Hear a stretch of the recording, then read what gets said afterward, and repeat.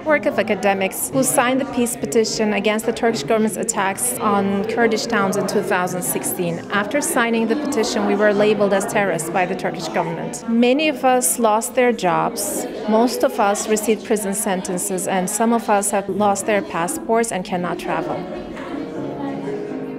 In 2017, a group of us decided to create a critical and independent online university away from government censorship and surveillance.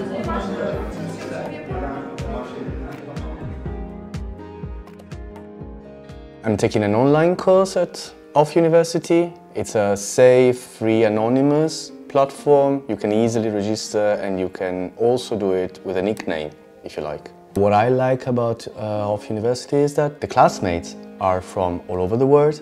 The classes are small, are engaging, and the professors at University have been banned from teaching in their home country, and University gives them the chance to teach away from censorship.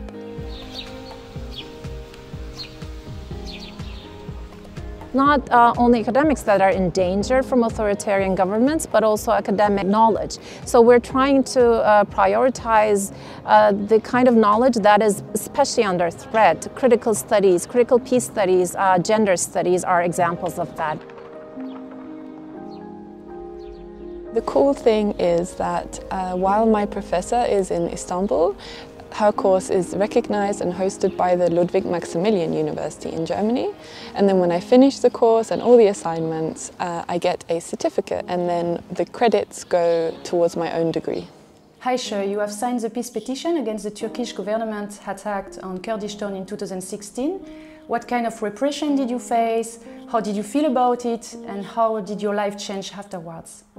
I was not allowed, and I am not still allowed, to work at any public institution, any university and educational institution, and at the same time my passport it was restricted for more than 3 years in an environment like Turkey, where we were isolated not only by the state but also by the society. I can say that University has become an egalitarian public home space for me that is formed through trust, sisterhood and solidarity relations.